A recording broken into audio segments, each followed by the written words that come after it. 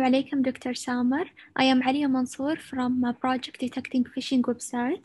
This video is a demo for our extension. We will download our extension.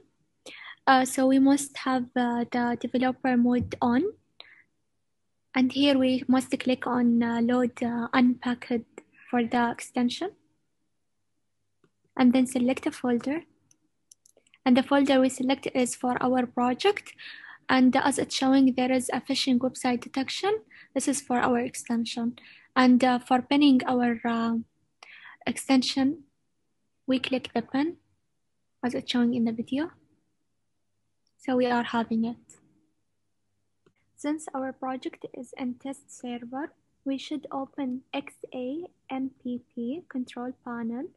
The XAMPP is to test the system, our system, before uploaded to the remote web server. So the XAMPP server software give you a suitable environment for testing PHP. So we should open the Apache. Our extension is based on regular expression. We have 3 different status: legitimate, phishing, invalid URL. The first URL is our blackboard.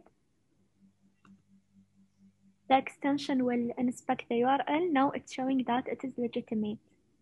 Based on each pattern of URL, it is correct. The second URL we will check is this one.